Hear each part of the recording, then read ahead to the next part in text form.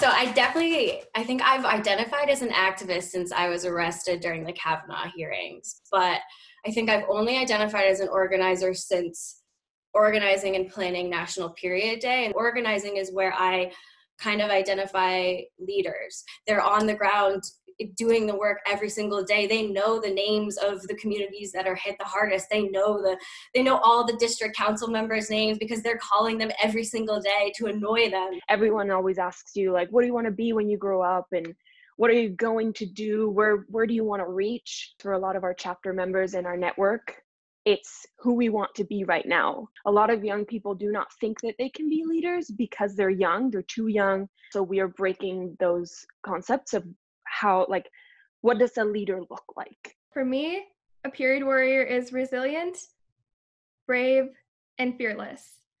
Going back to National Period Day last year, we got so much visibility, right? We were second trending on Twitter, and it was just huge for us. But with that positive press came some of the bad press that, like, many of our period warriors have never ever experienced before.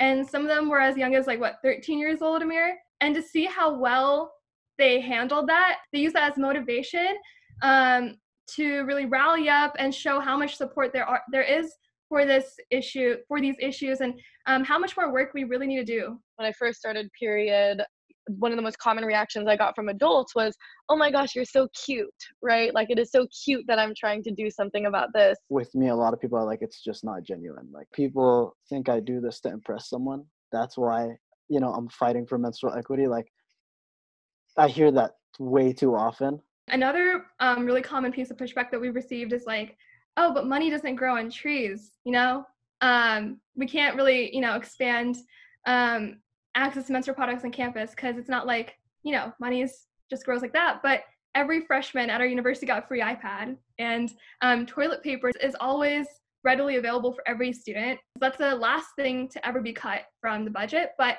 surprisingly, menstrual products were the first thing. This whole process is viewed as a luxury and personal items and not really necessities. And that's the whole thing that we're trying to fight.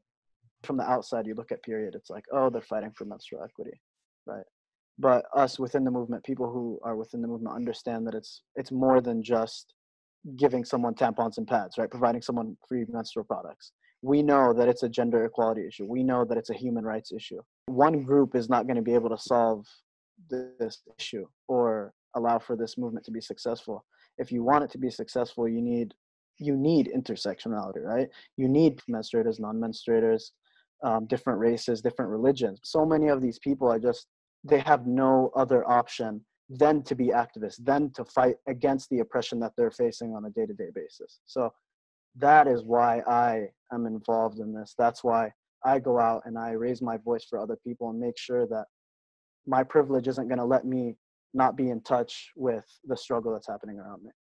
Activism became probably the most healing thing that had come into my life other than alcohol since sexual assault. And so I kind of just chased that high, that activism high. And when Nadya says like activism saved my life, I really relate to that, is because activism is also what keeps me sober. That's what I tell our chapters when they get started, is that we have guidelines for you. We have materials. You can talk to me. You can talk to our team.